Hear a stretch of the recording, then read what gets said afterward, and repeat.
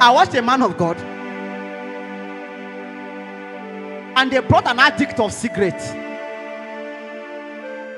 And he said, "Are you an addict of cigarettes?" He said, "Yes." He came in with a cigarette in his hand. And then he brought his hand close to the man's nose. And he told the man, "Inhale." And the man inhaled. "Inhale, keep breathing." He kept breathing. Then he told him, "You have cigarette here?" He said, "Yes." "Pick it and smoke." When the man picked the cigarette, as he put the cigarette in his mouth and pulled, blood came out of his nose and his mouth. Others came, they were on queue. Some could not carry the cigarette again. And while I was watching, in my mind, which kind of anointing is this? I thought it was an anointing. Then the man said, "Do you see what's happening now?" He said, "It is the eternal life that dwells in me that he breathed in.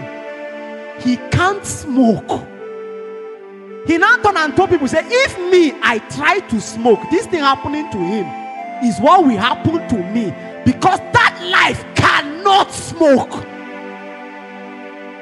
So that you could successfully do it was because that part of your life has not come to an awareness that it cannot.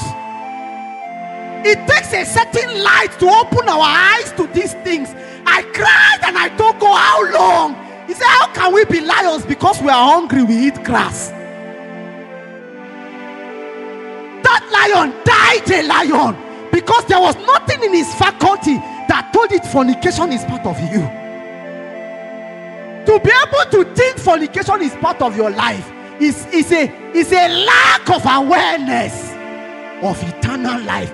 These things are very written that you may be aware that your faculty will be given you. It's one thing to say, "I'm born again, I have eternal life." But the writings of John were designed so that a man can experientially know. Do you know it's hard for a believer to think that he can live the next 15 years without sinning? It's hard. Meet a believer. Let me shake tables a little. They say none is perfect, isn't it? Can I tell you something? If there is any human being in heaven, that human being was perfect when he left the earth. Nobody enters heaven, only the perfect. And when God said, "Be ye perfect, for I, the Lord your God, am perfect," he was not lying. So before we begin to make men think that imperfection is a normal state, it is an abrupt dislocation from the mentality of eternal life. Eternal life is perfect. And we must align with that understanding. Listen, if a man doesn't know something is possible, he will never seek it. And so Christians move around and give excuses for error, and men are not pressing on to perfection because in their mentality it has been uprooted that perfection is a part of life. Listen, only perfect people make it to heaven. People whom God has instilled perfection, and they know, and in that knowing, when they walk down the street and you tell them to lie, they will tell you no. The life I bear is a life of perfection, and in a love to preserve it, I will not lie. I need the life I have to affect even my car, my house, my shoe. I want it to affect my fridge. I had a friend of mine was traveling, and people were mocking God in the car, fake pastors. And as he was in the car, he cried and said, "God, just do something to prove."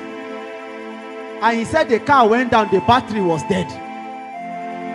And as the battery was dead, he told the driver, "Open the bonnet." He laid his hand on the battery and he shouted, "Life!" And everybody turned and looked at him, and he told him on the car started. Then they told him, "What did he just do?" He said, "I have life. I spoke life." There and then he led 2 Muslims, I think, and one other person, 3 to Christ. 2 of them tried it in his front and prayed for people, and they got it. And the Muslims say, "I'm going home to test this thing that you just showed me." Listen, we have life. Eternal life affects even inanimate things. life that multiplies things.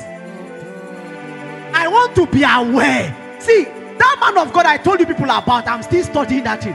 How can a man breathe the air from your hand and he cannot? Some people could not hold, when they carry the secret to fall, and he told them that's how eternal life is. Say him, he cannot do it again. How come we can do it? Do you know why we can do it? It's not because we don't have eternal life. It's that the awareness has not come. I watched a man of God's wife raise a child from the dead, a baby, without a word. She held the baby and she was just looking at the baby and turning the baby around. And in less than 5 minutes, she gave the baby back to the mother alive. A dead child. Did you hear what Jesus said? I have come that ye may have life and that you will have it more abundantly. Why? So that you can give. Because as the Father has sent me and has given me power that I should give life, so has he sent us. In him was life, and the life was the light of men. Why have we become lights also? That we may light up the world.